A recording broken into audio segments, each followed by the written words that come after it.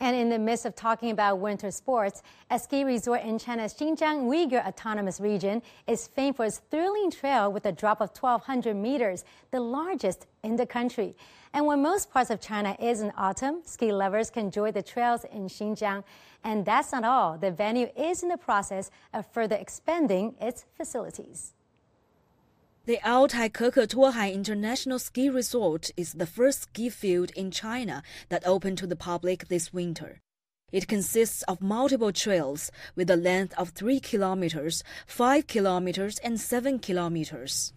All of them have a vertical drop of more than 1,000 meters. Over 13,000 ski lovers have visited the spot since its opening on October the 1st.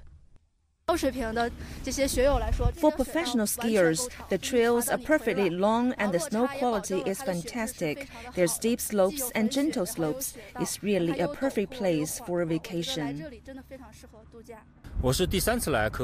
This is my third visit here. Why I came back again? That's because the environment and climate here make me feel very comfortable. The resort plans to build a total of 44 trails with a total length of some 58 kilometers. The whole area will be divided into several ski areas to meet visitors' demand. Zhang Mengyuan, CGTN.